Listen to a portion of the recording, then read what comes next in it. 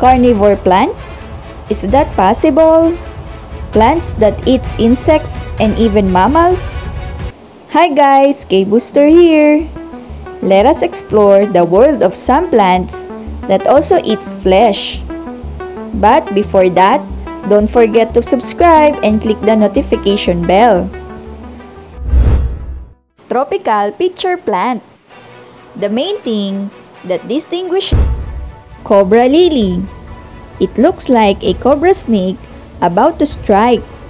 The cobra lily, or Darlingtonia californica, is a rare plant native to the cold water bogs of Oregon and Northern California. This plant is truly diabolical.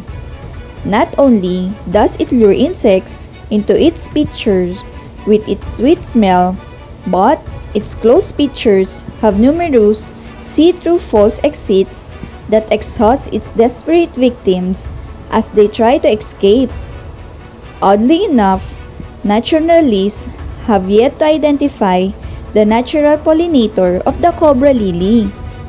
Clearly, some type of insects gathers this flower pollen and lives to see another day. But it's unknown precisely which insects is that. Trigger plant. Despite its aggressive-sounding name, it's unclear if the trigger plant or genus Stylidium is genuinely carnivorous or simply trying to protect itself from pesky insects. Some species of trigger plants are equipped with trichomes or sticky hairs which capture small bugs that have nothing to do with the pollination process.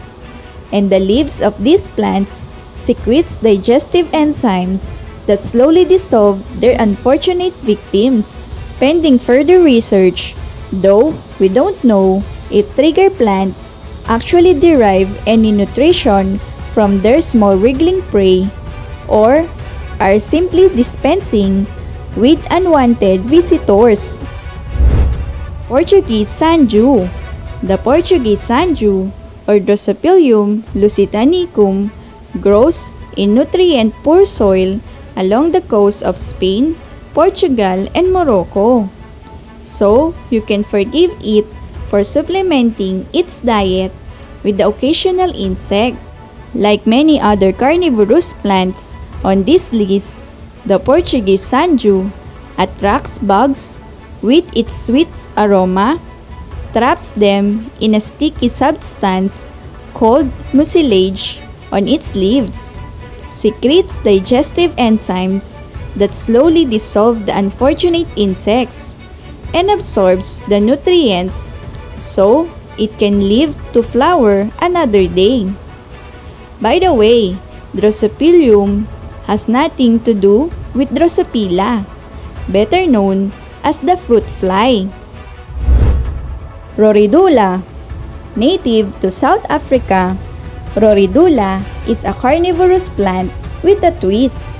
It doesn't actually digest the insects it captures with its sticky hairs, but leaves this task to a bug species called Pamiridaea roridulae, with which it has a symbiotic relationship. What does the roridula get in return? Well, the excreted waste of Pamiridaea roridulae is specially rich in nutrients that the plant absorbs.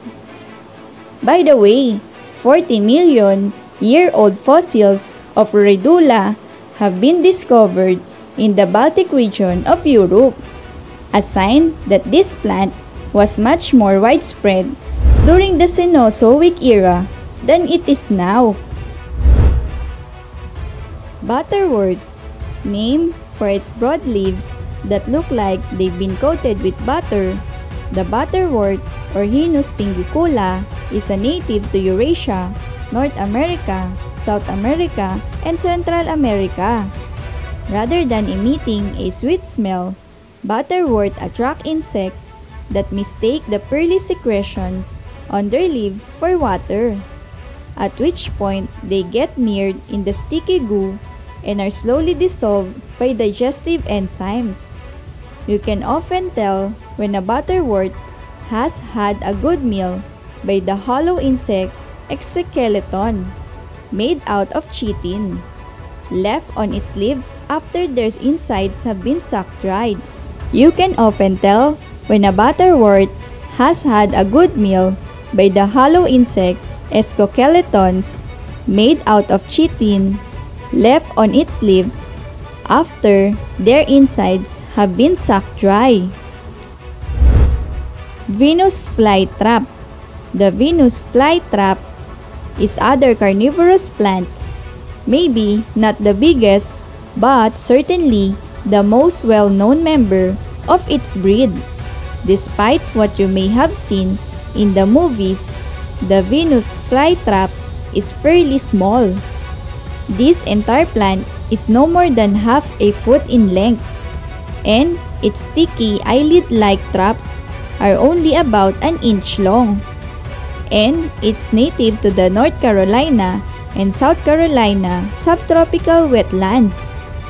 One interesting fact about the Venus flytrap: to cut down on false alarms from falling leaves and pieces of debris, this plant's trap will snap shut only if an insect touches two different interior hairs in the course of 20 seconds.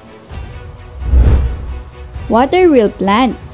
For all intents and purposes, the aquatic version of the Venus flytrap, the waterwheel plant has no roots, floating on the surface of lakes and enticing bugs with its small traps. Given the similarities in their eating habits and physiology, the traps of the waterwheel plant can snap shut in as little as 100 of a second. Are you amazed in our video? If you have comments and suggestions, please do so. Until next time, thank you!